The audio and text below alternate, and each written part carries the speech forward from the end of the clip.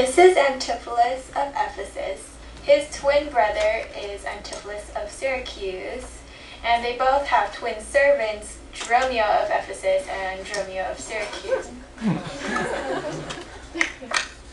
So Adrian's wife gives birth to twin sons, which happen to be Antipholus of Ephesus and Antipholus of Syracuse later on.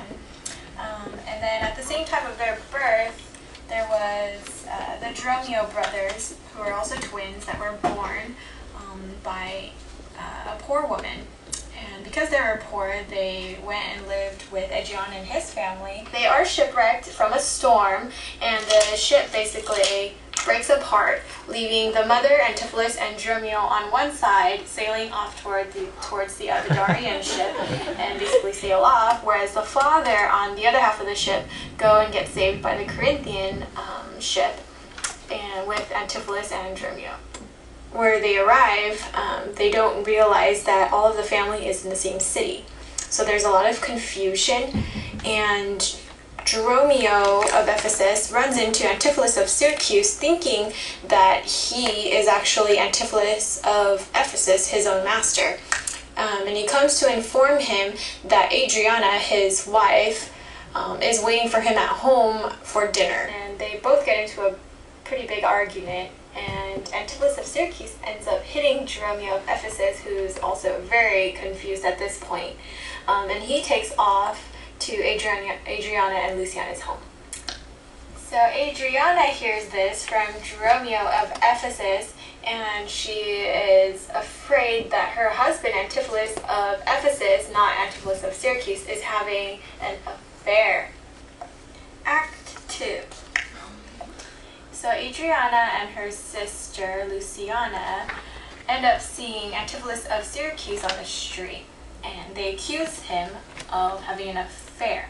Now he has no idea what's going on because he is not her husband, who is Antipholus of Ephesus. So he wants to know what's going on and basically follows them back home. In Act 3, Luciana, who is Adriana's sister, rebukes Antipholus for not being faithful to her sister Adriana. And what happens is that Antipholus of Syracuse ends up falling in love with Luciana at this point. Antipholus of Ephesus orders a necklace to give to his wife Adriana from Angela, and once the necklace is ready, Angela goes to deliver it to him, but instead finds Antipholus of Syracuse and accidentally gives it to him instead. So when Angela goes and finds Antipholus of Ephesus to receive payment for the necklace, Antipholus of Ephesus gets upset because he never actually got the necklace. So Angela gets upset and throws Antipholus of Ephesus into jail.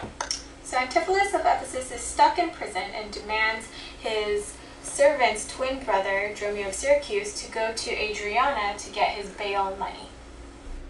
So Adriana consents to give him the money, and Dromio of Syracuse goes back to prison to find Antipholus of Ephesus to bail him out. But in fact, he runs into Antipholus of Syracuse. And while they're talking, the courtesan comes along and demands that Antipholus return her ring back, which in fact Antipholus of Ephesus had. Act 4. Now all the women are pretty convinced that Antipholus of Ephesus and his servant are crazy, and so they go and get the exorcist and the doctor to come with them. Adriana goes to the Duke for help, and at this point the Duke is leading Adrian to his execution. In order for the Duke to help her, he calls in the abbess to help him and clarify some things. The abbess clarifies to the Duke that Adrian is actually her husband that she lost from a shipwreck long ago. She also clarifies that Antipholus of Syracuse and Antipholus of Ephesus are actually their sons. And it's a happy ending to the story, with the story ending with the Antipholus brothers hand in hand, not one before another. The end. Good job!